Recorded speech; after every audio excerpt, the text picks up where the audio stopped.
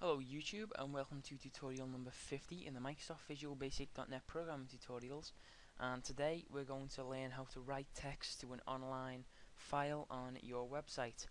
Now first of all, before I start, let me say, yeah, I know I told you it'll be like the 15th or something of August that I'll start making new tutorials, but thanks to ShareCache like paying late, and then like when I ordered my mic, it was like on a no, it was on like a Friday, and then like they won't deliver on Sunday, and then it was a bank holiday Monday, so didn't have much luck. But finally got my new mic, and yeah, I hope it's better than the last one. And yeah, so welcome to this tutorial. And today, as I said, we're going to learn how to write text to an online file on your website. Now we're going to use a bit of PHP here, and do not worry if you don't know how to use PHP. It's pretty straightforward, and you don't even really need to understand the code much to use it. We're just going to learn how to make a request, and yeah, that's it. So for this tutorial, please go to the link in the description for all the source codes that you'll be needing. It's the PHP source code and the VB.NET source code. So yeah, step one is we need to register on a free web host, or if you have a web host, that's even better.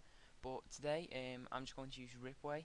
I have a host, but just because I know a lot of people don't, go to Ripway and then go to register, whatever it is, and then just fill in the details, and then it'll have some add things. Then just keep clicking skip, and yeah, then you'll be able to log in. So go to my account and go to my files. And what we're going to need is the PHP file. Now, if I go to my desktop, I have it right here. It's called post.php. And all it's saying is, if you don't know PHP, then it's just declaring the variable message as get, which is it's like post, but I won't explain to you that right now because we're gonna learn in a third tutorial.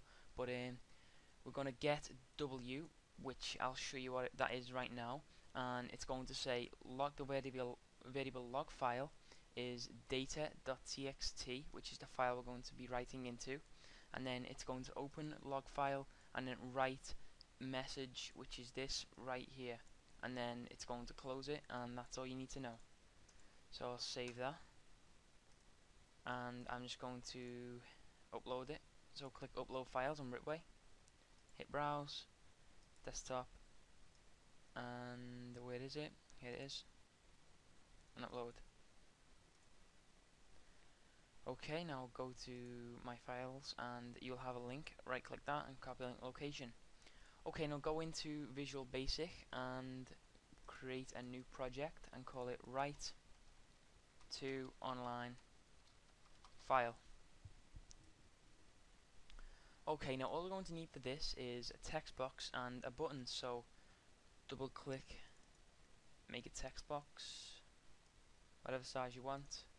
This is just going to be the text that we're going to write to the online database, or online file, sorry, and then add the button and double click it.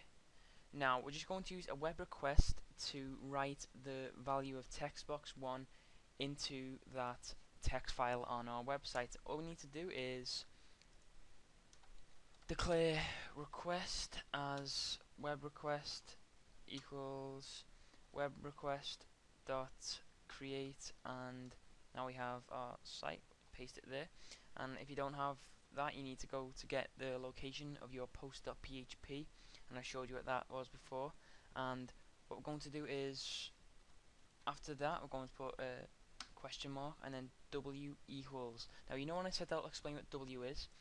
Well, this is, and ignore that little error there, this w is when we, let me just show you here.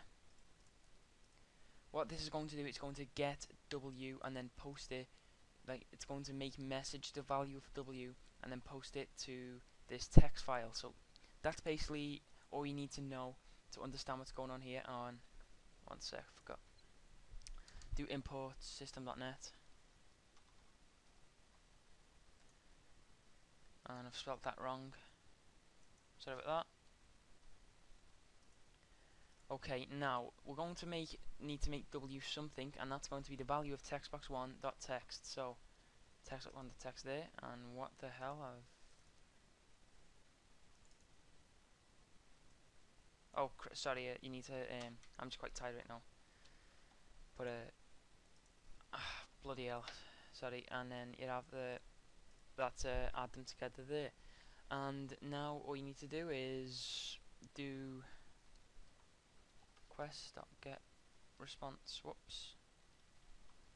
And that's it, really. We'll test this out. I'll debug that, and I'll say the value is going to be hello world. Hit button 1, and if we refresh it, and we have data.txt, which is in the PHP file, what the file name is called. We go here and you see it's posted testing lol. Sorry, I'm quite tired right now.